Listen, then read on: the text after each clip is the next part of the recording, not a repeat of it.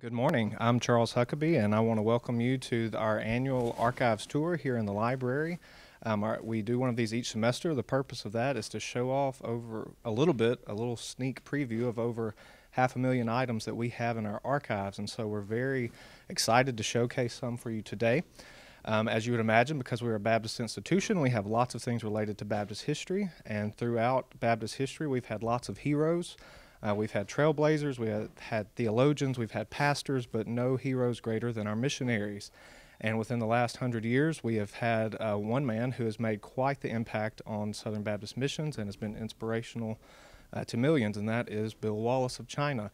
And so we're excited today to have our Dean of Libraries, Dr. Craig Kubic, to tell us more about Bill Wallace of China. Dr. Kubic is married to his wife, Donna. They are active not only in the seminary, but in their local church and community. And so we're excited to have Dr. Kubic here today to tell us about Bill Wallace. Dr. Kubic.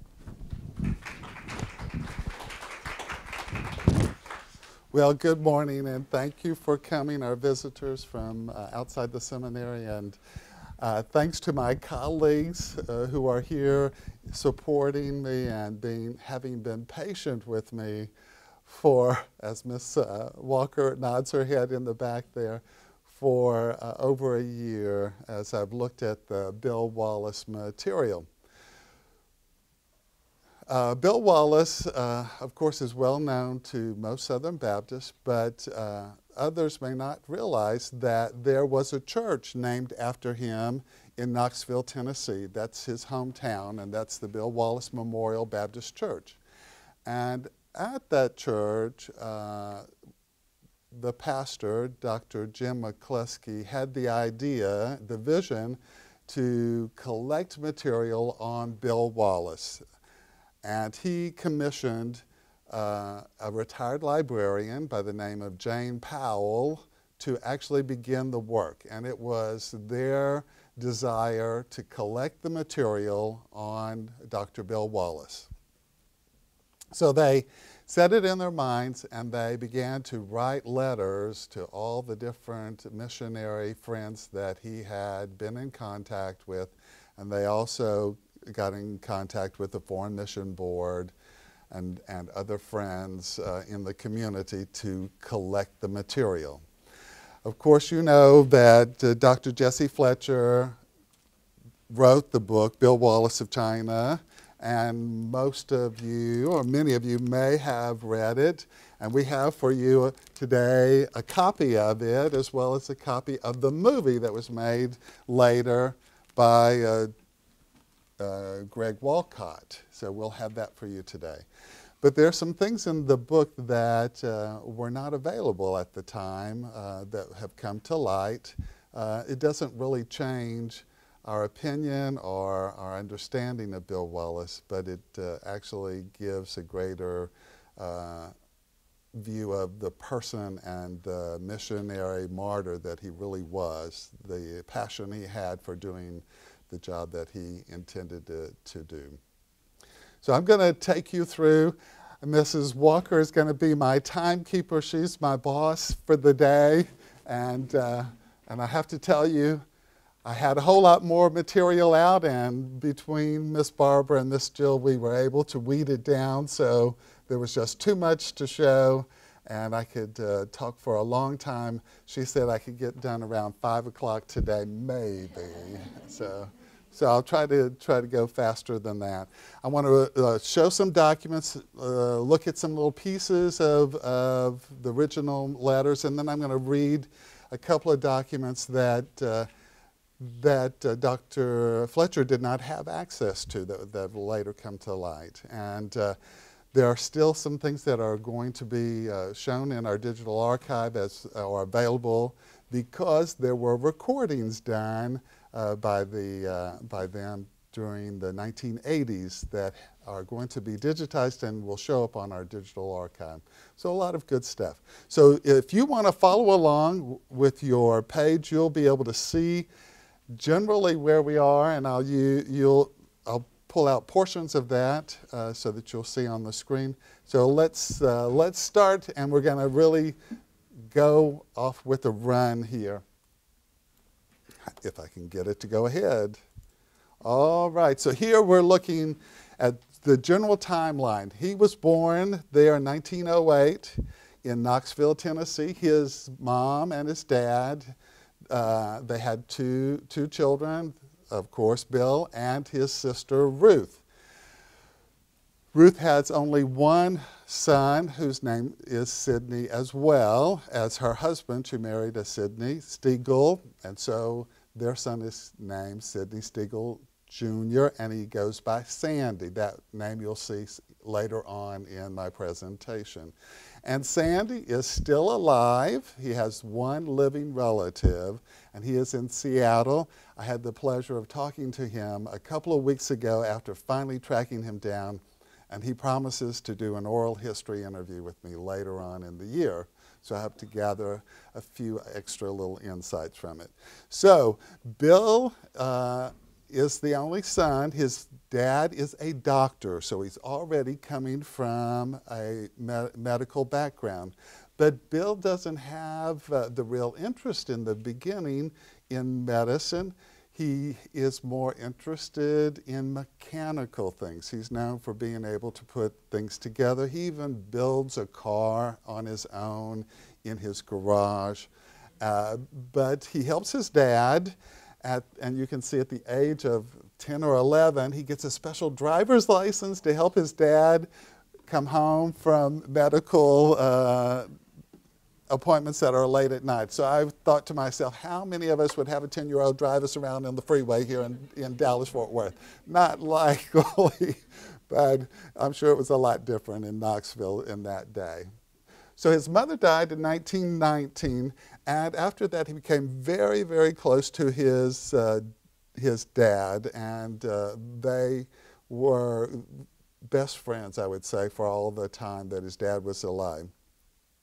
But then in 1925, he feels called to become a medical missionary, and he's actually working in his garage on the car, and he actually takes his Bible, goes to the back of the garage, and writes in his New Testament that he feels called to be a missionary there.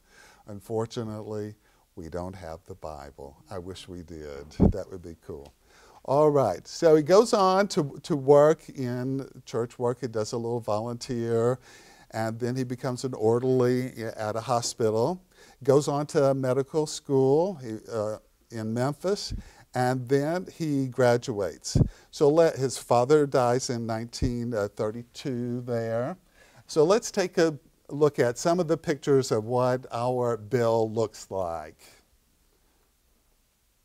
So here's our Bill as a little boy there from the period.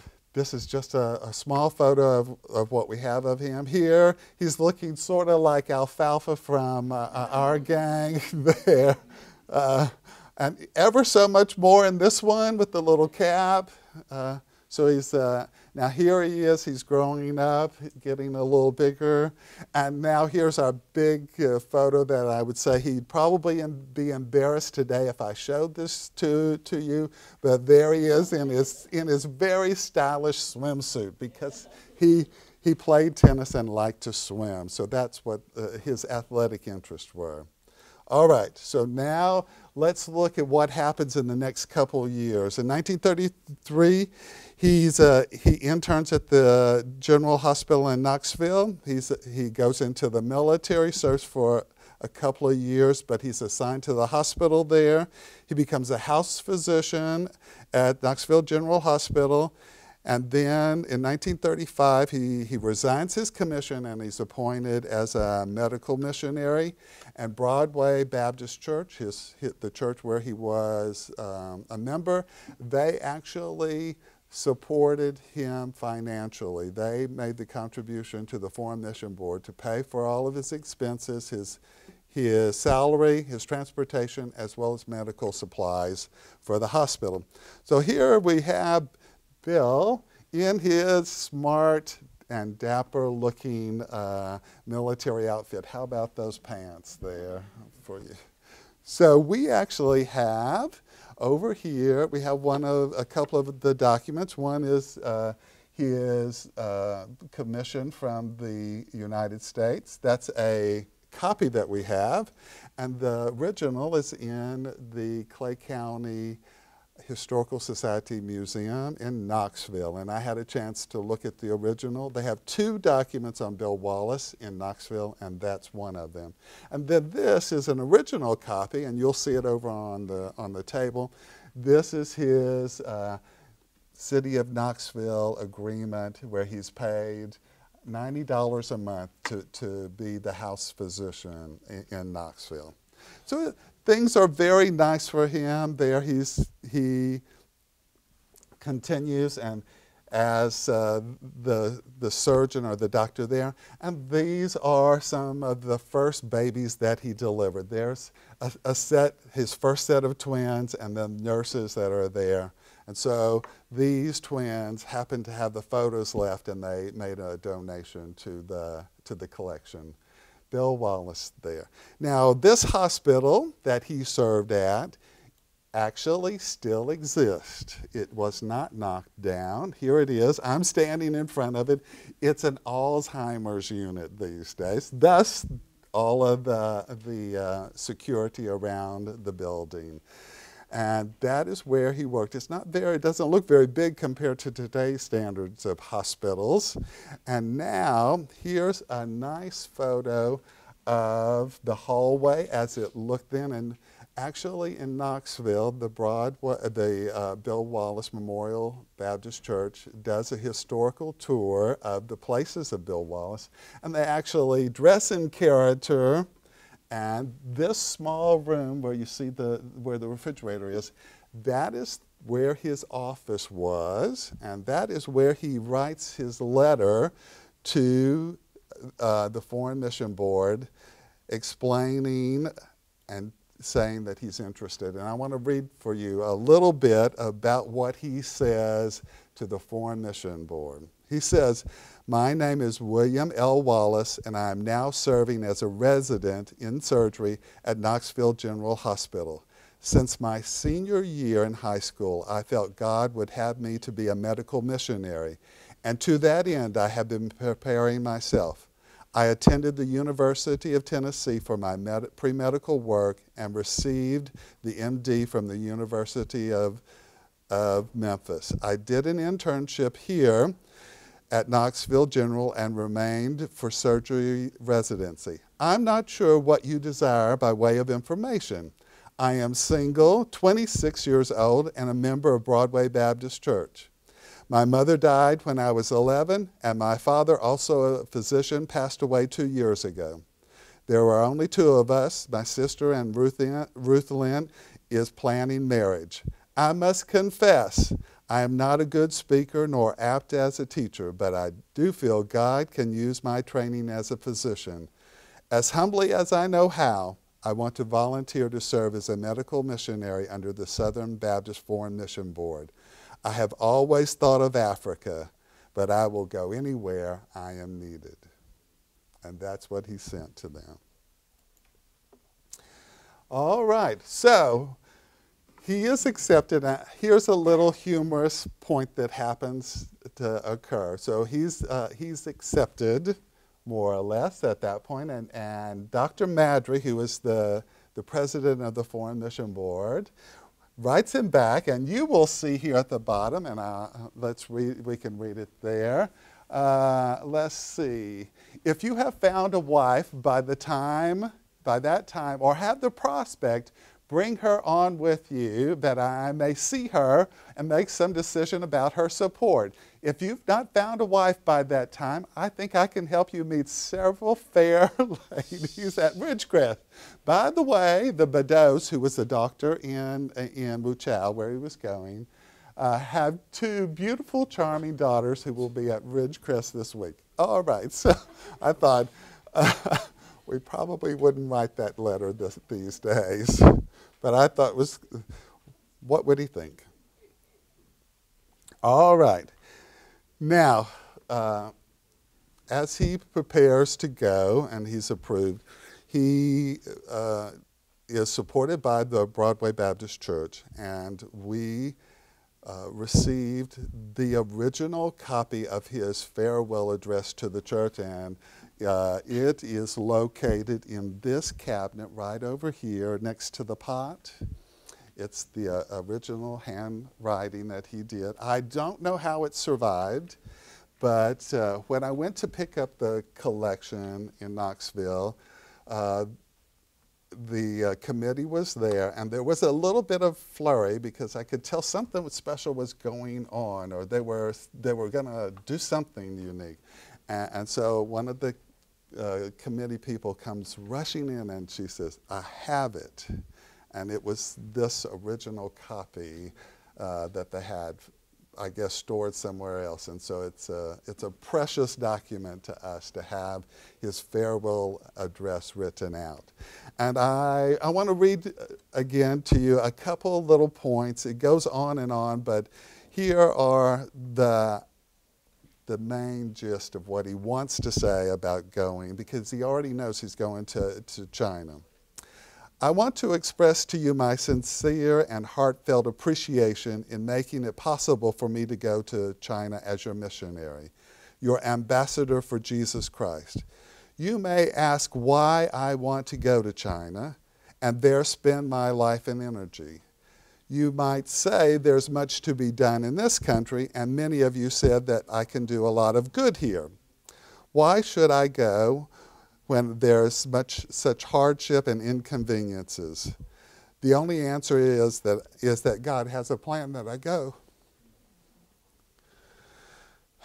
And God's call is so definite to me. I think he made it definite to me so that there would be no doubt in my mind as to God's plan, so that through the long years of preparation there would be no doubt that I was doing God's will.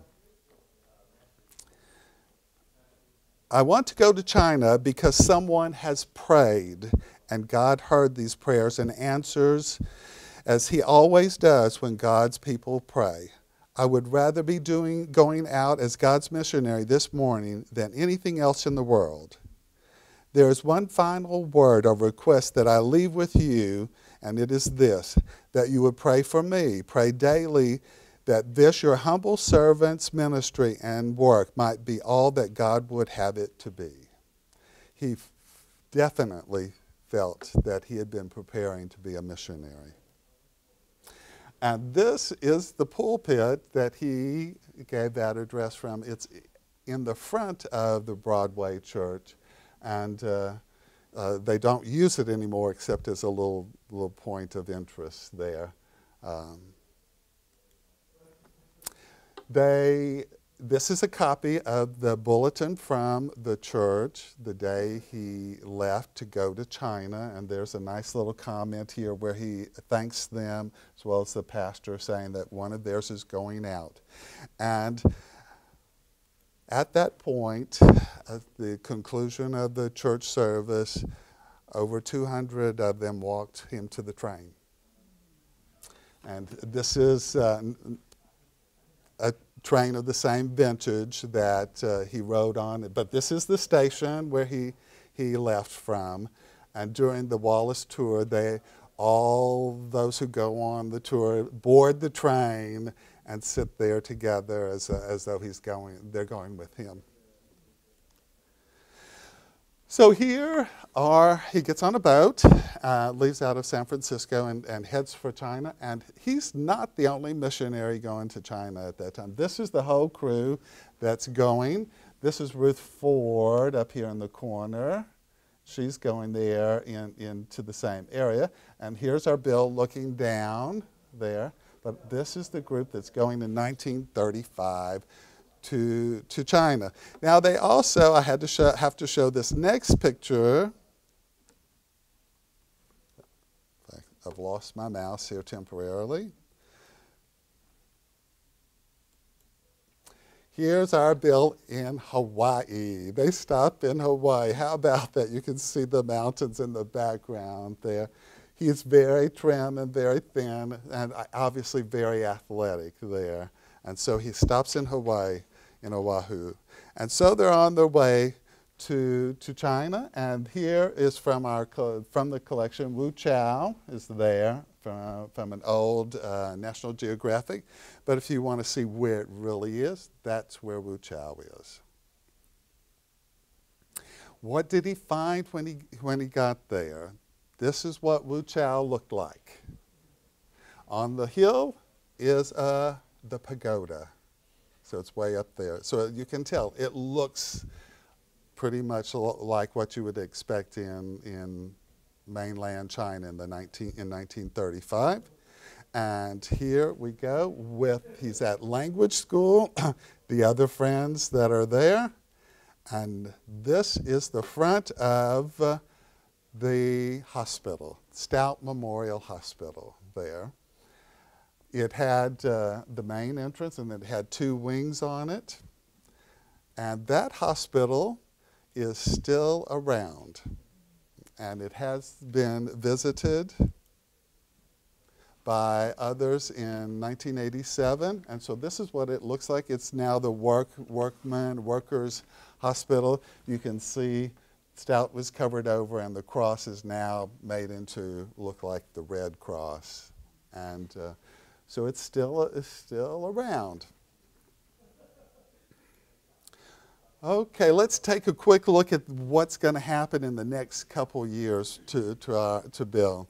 So he goes to language school, and we know that Dr. Bill had a hard time with tones. And if my understanding from Chinese, that Chinese language is very tonal. So he had great difficulty with that, and so they even send a language teacher to be with him beyond language school to help him out there. And so that person stays for a little while. But then, the Japanese-Chinese War begins, and the World War II is already starting. And we have a time when Wu Chao was bombed in 1937, and in 1938, refugees are coming in. There's famine, lack of food, disease. It's a very hard time in China. And the Stout Memorial Hospital was the largest hospital abroad in the day. It was like a premier hospital in the world, given the fact that it was there in China, actually. They had things that were not available anywhere else. And Dr. Bill was a surgeon. He had already been accepted in the American Academy of Surgeons. So he was one of the very few missionaries to have the skills and had passed the test and achieved such a noteworthiness for his abilities. So our Bill, we ask, did he ever marry? No, he never married. Some would say he was married to his job. But he did have, this is his first love, Lily Mae Hilton. And this is a picture of her, and here she is. They double dated. I think whoever took the photo is on this double date. Lily Mae, she went to Ridgecrest with him. And so we know that I think she did not want to go as a missionary, or it never really became deep enough that they married. So we find, and I have the document over here on the table, a letter from June 1936. So it's in that first period here. And it's a letter that's been torn in half, and we're missing the bottom half of it. So we don't get everything, but the second page is probably the best part here, and let me jump to it now here. I'm going to step over here and try to read it if you can't make it out here. We'll remember that I said one night that our happiest times together were when we were true friends and nothing deeper, and I believe this is the view that you have held to. I know God has a plan for your life, and I will pray for you, and will continue, and I trust that He has a plan for my life. And I would not do anything that would interfere with God's plan for your life, and I would be something God, and we don't know. But I think there's enough to tell that in this letter, I don't know, no document, nothing that we can find tells me where this came from. However, in a month, I'm going to visit with Dr. McCluskey, and I'm hoping he will tell me where this document came from and how it survived is one of the very few letters that Bill sent that we have. By the way, he doesn't write very much at all. All right, but from the few letters that we have, we do have enough that we can see. Unfortunately, ours are photocopies. They are not the originals. They could have been in Ruth Stiegel's collection, and she allowed them to make a copy of it. According to Sidney Jr., in his garage in Seattle are boxes full of material from his mom's home in Knoxville. He promises upon retirement at the end of this semester to go through it, and hopefully we can recover some of the original documents that are here. So this one is from 1936, and he's talking down here. You'll be able to eventually, if you look closely, you'll see that the USS Mindanao is in the river there, and Mindanao was important in the World War II. And so they are patrolling the area while the war is getting cranked up. But I like most of all the way he consistently signs, and you'll see it here shortly, to his sister here, be good and don't worry, for I am safe. He always does that with something very similar to that with emphasis. Here's the text. I'll have that if anybody wants to see it. Here's another one from September 1937. Dear sister, and some other missionaries are coming in, and at the bottom you'll see that he's planning to send his nephew an ivory ball. He says, well, be good, and now look at the way he's writing, don't worry about me. It's a little bolder yet.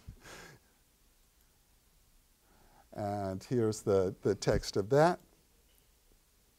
One more letter, and this time you'll see there are 11 planes that made the drop in Wuchao, dropped bombs, there were machine guns thereby. The hospital shook. It was a new experience to me today. Please don't worry about me. And he signs sincerely Bill to his sister. I don't know, I guess I would sign it love, but he signs them sincerely. And now another one. This is from 1938. As the years are going by, his handwriting seems to be getting a little worse. Have you noticed here? And it is a day when they have dropped bombs on the hospital, but all are safe. So perhaps he's a little shaken by this day here. And he says, don't worry, we are all safe. Don't have time to write more. Don't worry, don't worry. He's constantly saying that. And Miss Walker, how am I doing for time?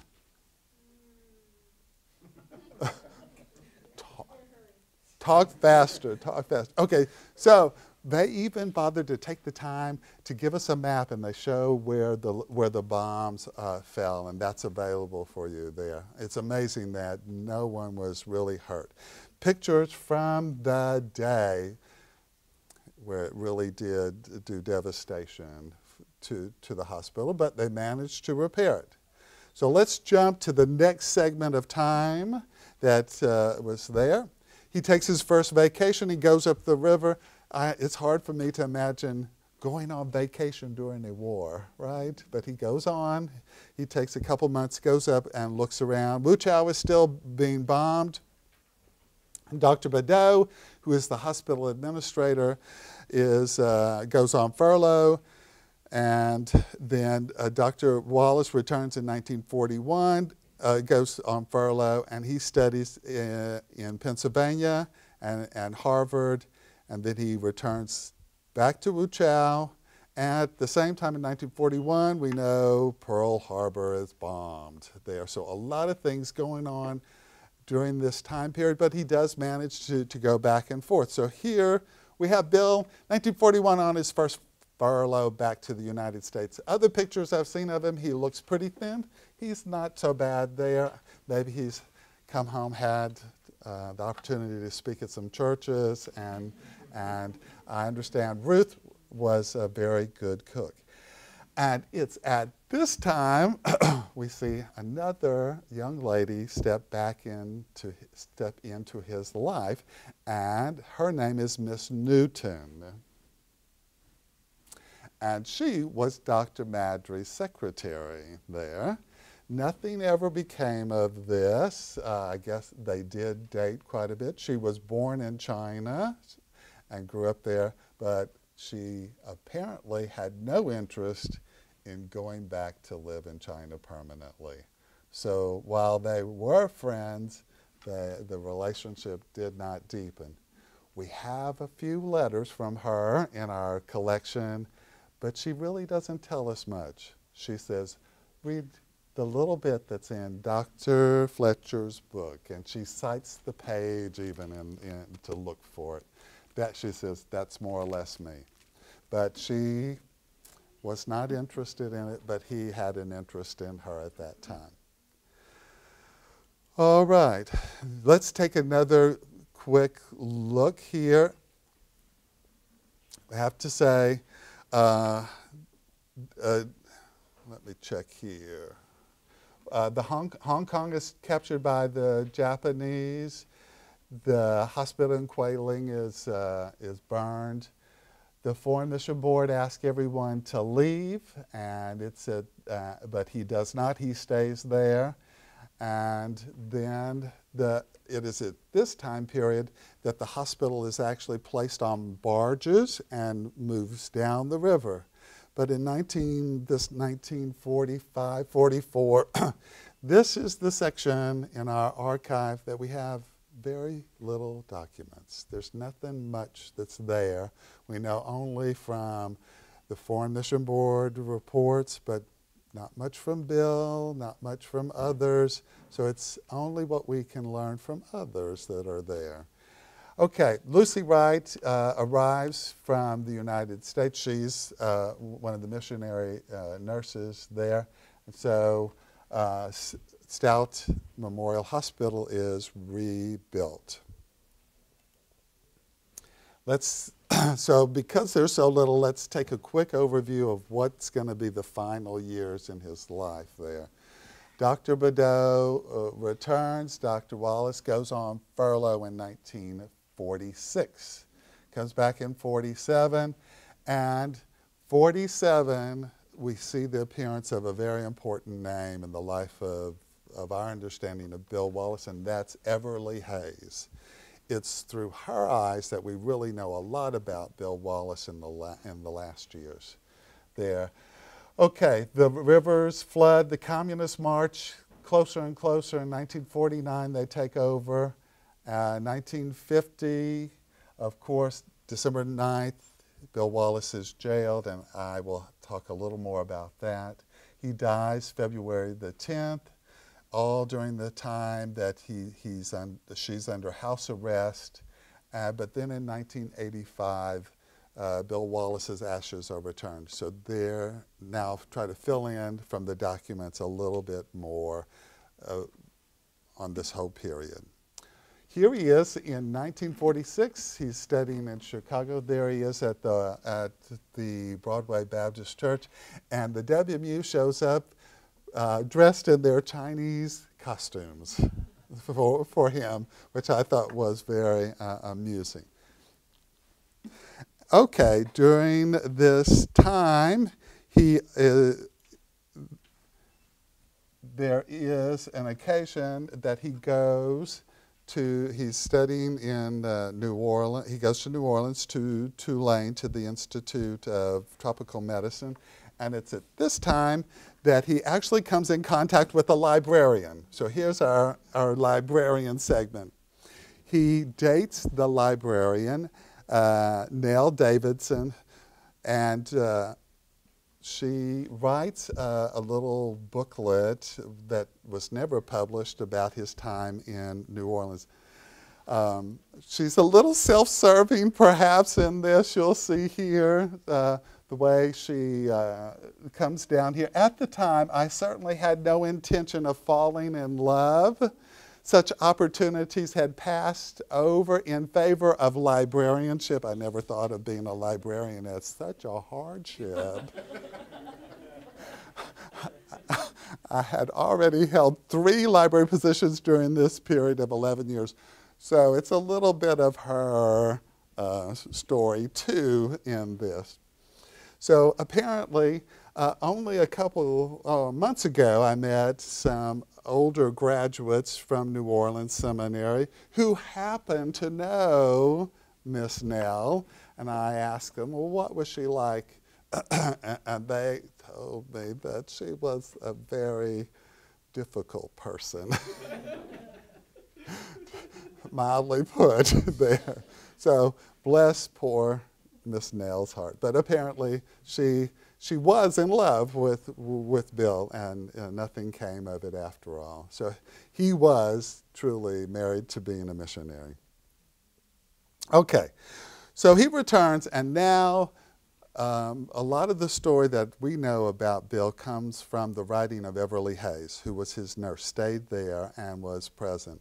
She wrote to her parents every day, mailed a letter every 3rd or 4th day. It was a day-to-day account. We know some of Bill's quirks and things that he liked to do from her letters almost exclusively. And Mrs. Walker has enjoyed listening to me for months on end, reading little segments of the letters. Oh, Bill did this. Oh, this happened. And when you read it and it was over, 50 years ago or whatever, it can still be moving when you hear about it. So we're going to take a look at the letters from Everly Hayes that's there. And this one, she arrives there, and I'm going to step around here so you can see, so I can see it. This is her first letter to Mom and Dad describing Bill Wallace there. You're wondering what Dr. Wallace is like. He's not handsome there, and he's getting slightly bald. Thank you, Everly, for giving that.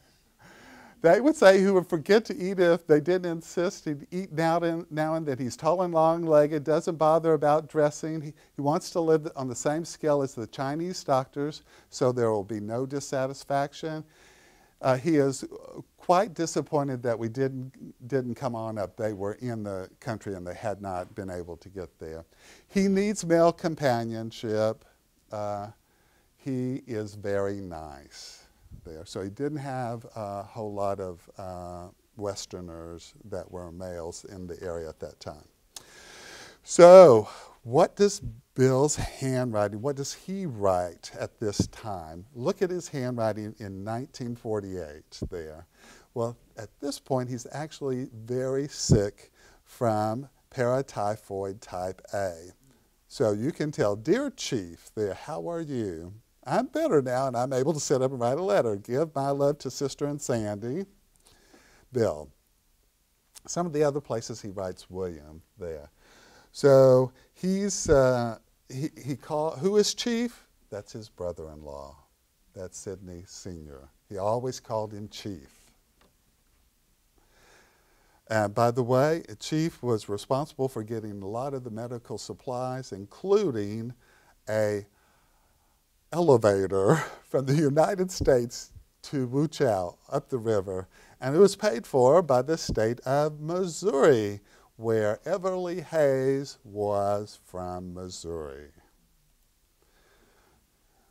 And now here's a letter that Everly Hayes writes, and in all of the correspondence and all of the recounting of different missionaries who were interviewed, they all will bring up the story Bob the dog. Bob the dog sticks out in their minds, and I am a dog lover. Jill's a dog lover, and any other dog lovers here will feel sorry about this situation. Well, apparently, Bob the dog was used for a demonstration there in surgery, and so the doctor used him, cut him open, and sewed him back together.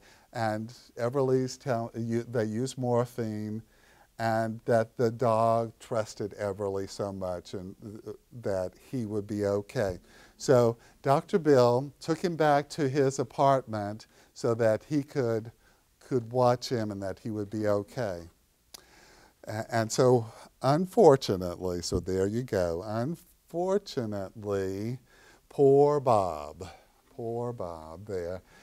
Dr. Bill was so exhausted, he fell asleep, and the poor doggy pulled the stitches out and passed away. And all the nurses were really angry with Dr. Bill that he didn't take care of poor Bob, the dog. And that made me disappointed in Bill, too, that the dog didn't survive. But Bill was a dog lover, too, and there are pictures of his dog as well. Now, what did Dr. Wallace like? Dr. Wallace loved ice cream. He loved ice cream. Every time there was an event, he would always say, we have to have ice cream, and all the Chinese loved ice cream. So he would promise that they would have ice cream, and Everly would have to make it in the old-fashioned crank fashion there. So here she is telling about making it because Dr. Bill likes it there. And on an occasion or two, she had nothing to flavor it with except Ovaltine. Some of you may know Ovaltine or know about it. It's a chocolate milk drink, so she flavored it with good old Ovaltine. Now, Dr. Bill had a orange boat built, motorboat that he took on the river. How am I doing, Mrs. Walker? I got to wind it up. Okay. I got to wind it up. I'm going to have to jump ahead. He had an orange motorboat built because he was from Tennessee, and he had a surfboard also built because that's as he was growing into the 1950s, and it was time for Frankie Avalon and all the surfing movies to come about, and so he was on the edge of being at that point. Now, let me jump quickly to Everly Hayes in 1950. So there's very little that she says, except in this letter of December the 26th, 1950, and this is the paragraph that she mentions there. Not to worry too much about me, though you probably have good reason. Just continue to pray for us, for Bill, and I think this is interesting. She drew a line through Bill and put Dr. Wallace there. He's being detained. Needless to say, that things are rather difficult. Let me jump back. Notice already, if I can get it here, the communist stamp of Mao is already appearing on the envelopes. All right. During the time that he's detained, the senators from Kentucky are trying to appeal to the State Department, and this astounded me in the documents. Here's a memorandum from Kefauver to this minister, but here's the name. I also talked to Dean Rusk. Who was Dean Rusk? Dean Rusk became Secretary of State. Dean Rusk is the guy, when he was in the Army, he was a lieutenant. He is the one who created North and South Korea. That's how it got started. So he was very influential. He knew the communists, he knew the Chinese, and obviously they tried to intervene in some way there. From her letters go from every 3 days to almost non-existent, and notice her letters to home have changed greatly because now they're in Chinese and English. They're being watched all the time. She's under house arrest. She doesn't say much.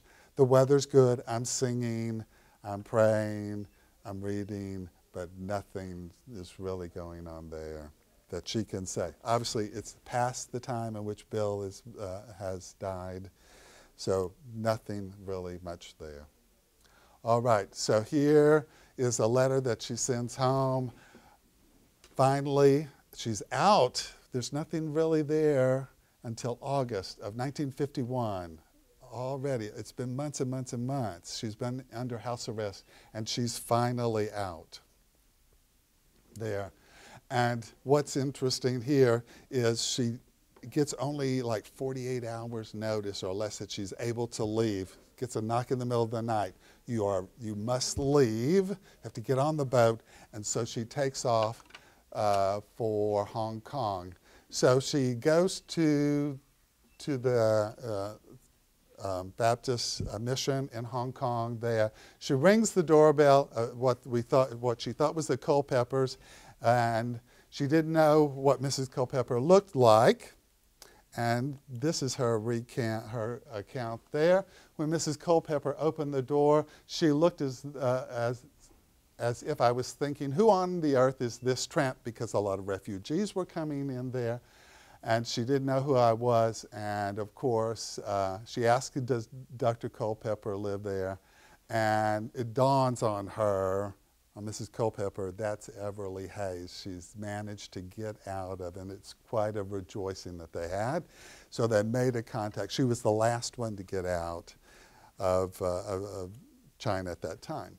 And so we have a letter from her to Dr. Cawthon, and we have it here. And because of our time, I won't go in much further, but if you want to take time and read it and come by and see it, this is the copy, and Dr. Fletcher used this, but it actually is the blow by blow of what happened the night he was arrested, taken away in his pajamas. They sent food to him, but it was returned, and they accused him of having a gun under his bed, which he did not own a gun. And they were all, the nurses and Chinese doctors were in different parts of the building having to explain different equipment. So it was a plant. He never had a gun, but that was their reason that they gave for arresting him. And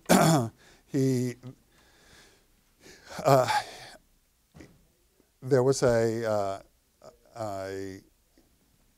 messenger who was sent to Everly Hayes to come to the prison because Dr. Wallace had passed, and she had to go with another Chinese servant to identify the body there.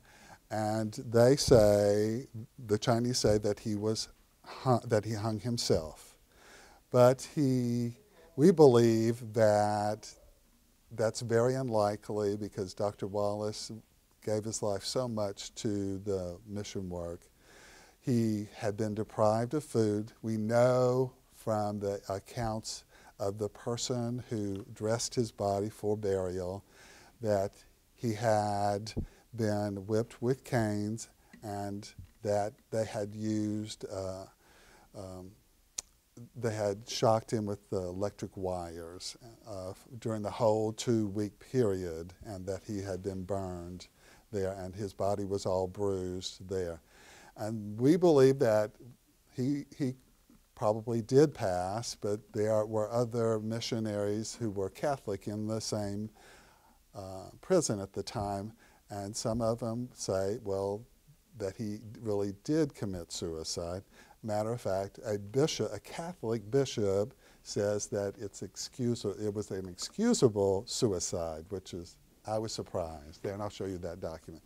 So they take Dr. Wallace's body, and it was put in the old Christian cemetery out about 2 miles away, and the nurses and the Chinese doctors of the hospital gathered the fund to pay for his coffin, to do the grading. This was just a hillside. The Beddoes' infant child was buried nearby, and this was a cement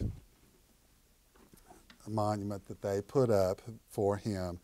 At the time of the burial, they could not have a ceremony. They couldn't pray. They couldn't say anything at all. They could just walk by and throw dirt into it. There were 4 soldiers there at the time that he was buried. And this is the letter from the Catholic bishop that gives his account of the night that he passed, and that they distributed water, and they had not heard anything. Then his food came, and at that point, the prison trustee more or less goes out screaming that Dr. Wallace had hung himself. But this Catholic bishop had also been persecuted as well. So in my mind, did he have clear comprehension of what actually happened? I think there's a possibility that someone could have slipped by his cell and done something, had actually pushed Bill's body up and hung it up so that it would look like he had committed suicide. Nevertheless, this bishop did not want to write anything until 1987 because he felt like that Bill had committed suicide, but he respected him so much, and down here in the bottom, he did not want to really discredit Bill's life in any way, and so he refused to write to some other Catholic priest on this matter because he so admired Bill. All right. Then Bill's body actually does come home because Cornelia Level, who was a missionary child, grew up in China and retired, learned that his body was still there and connected with the Stiegel family.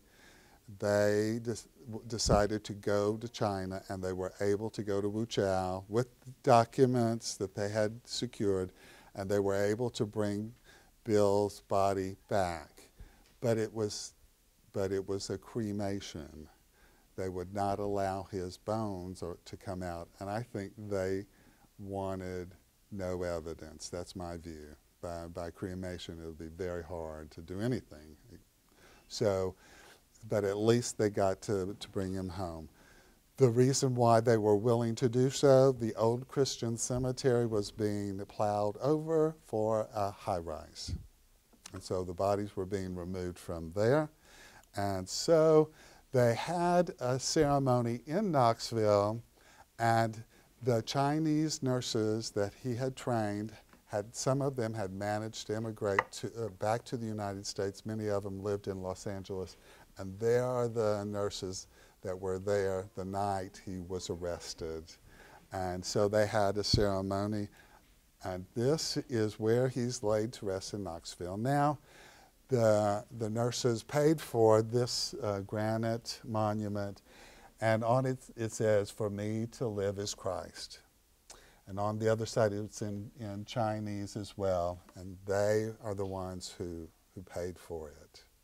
And so he comes back to the United States finally, and one of the doctors was trying to decide what should go on his tomb, and that's when they decided that one, "For me to live is Christ." And so that's our Bill.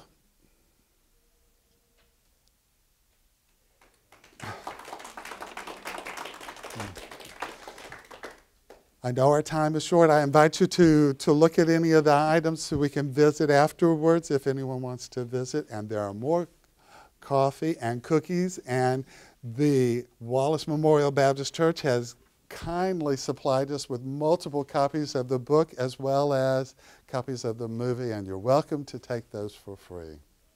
And thank you again for coming and being patient.